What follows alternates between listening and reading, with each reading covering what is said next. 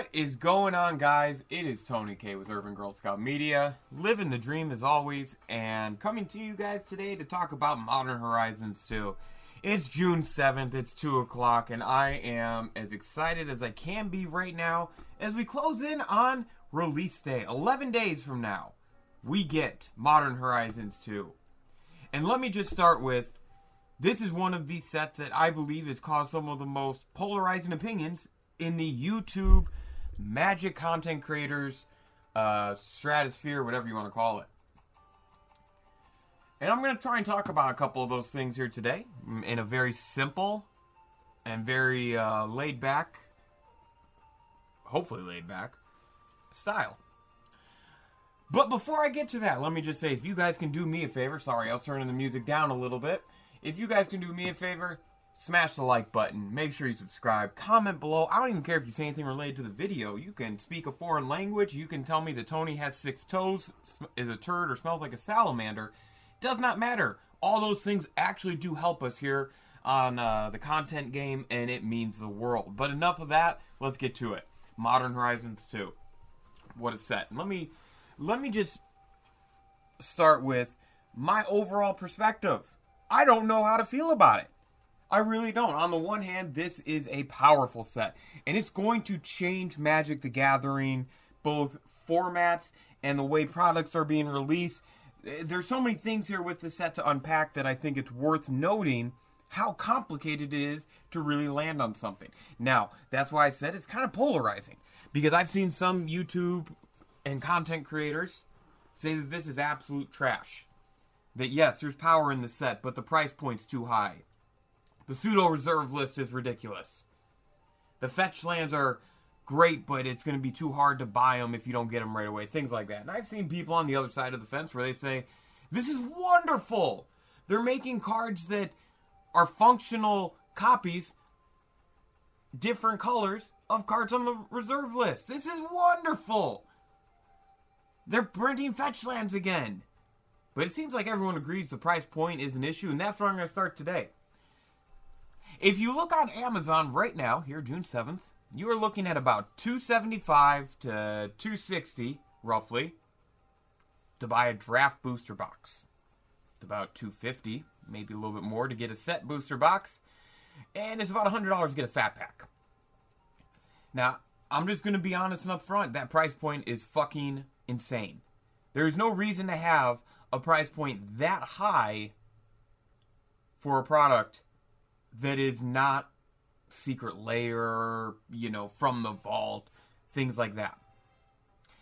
I wish I would have done a little more research on this before I did this video, but I am willing to bet, with no research at all, I'm willing to bet that since the first Masters set, because that's kind of how we got on all these supplementary special sets, is the first Modern Masters set, I'm willing to bet that the inflation from that time to now, so we're looking at like what, 2014, 2013, around there, something like that, to now, so about 8 years, I'm willing to almost guarantee, with no knowledge, that the inflation on the dollar from that time to now, WotC is going way above what the inflation curve should be, and they're price gouging. They're increasing the prices to a point that I think is unhealthy. And that is one of the biggest negatives I have about this set, is the fact that it prices out the casual players pretty fast. And let me give you some examples. First off, within the past 4 or 5 years, I went from being a casual player that had a decent Magic budget to more of, I'm going to make money off this game because there's people making money. Now, I'm not saying that I'm a big-time high roller, but I have some decent awareness of my surroundings. Before that, though, I used to buy fat packs of the new sets. I used to love buying fat packs. They give you the books or the card book. They give you the dice, the lands, some foilies, and you get a bunch of packs. Okay?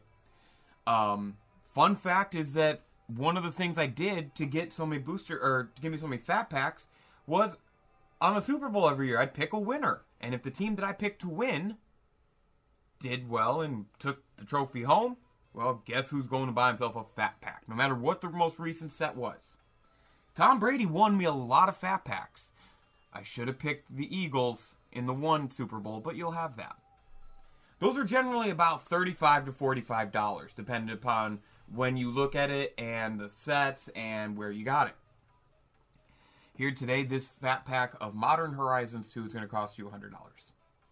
And that's just online, where it's a little bit more monitored and tracked. I believe that there's going to be a lot of local game stores that are going to jack the prices up on this. I hope to be wrong, but that's just my opinion, is that we're going to see a lot of people talking about that. I also think there's going to be a lot of game stores that are not going to get a lot of this product because it's really expensive. If it's expensive for the players to buy, it's expensive for the stores to obtain. So, I don't know about that. I'm not a fan of the price point here. I also think that they put, this is going to sound weird, but part of that price point issue, they put too much power in the set.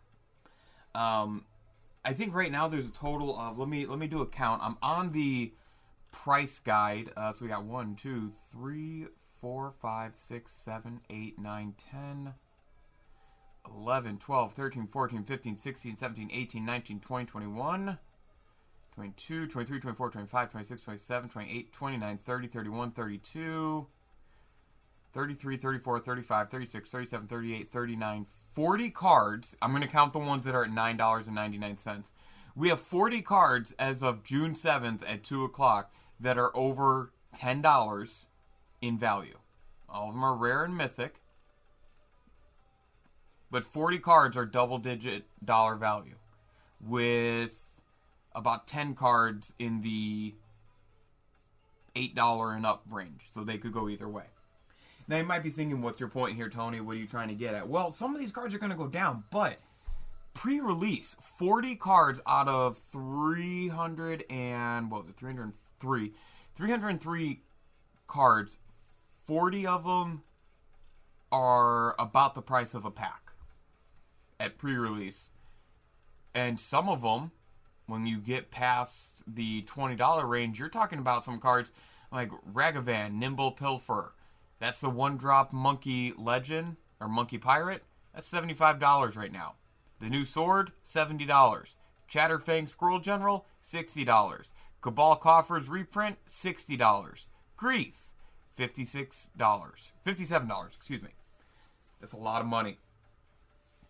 It's going to be really hard for players to, A, open packs and get the cards they want, and B, for casual players to justify getting this kind of money into the game. I mean, that maybe I'm looking at it the wrong way, and feel free to comment if I am.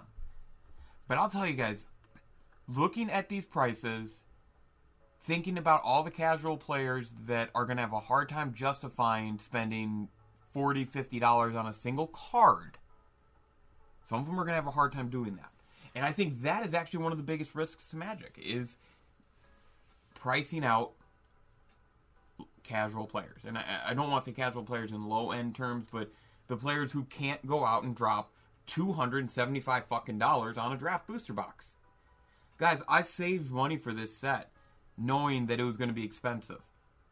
But between looking at the absurd amount of cards that are in it and the price of the boxes, I do have some fears.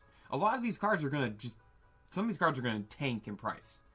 There's too many cards that are very high-end price pre-release, and typically the market does dip a little bit and then retracts and gets to its price point. So we're going to see a dip and a raise and a dip and a raise. We're probably going to see a little bit of a roller coaster here for a while. I'm telling you. Sorry, I had to get a drink there. I'm telling you guys, this is a very dangerous place to be if you're Magic the Gathering.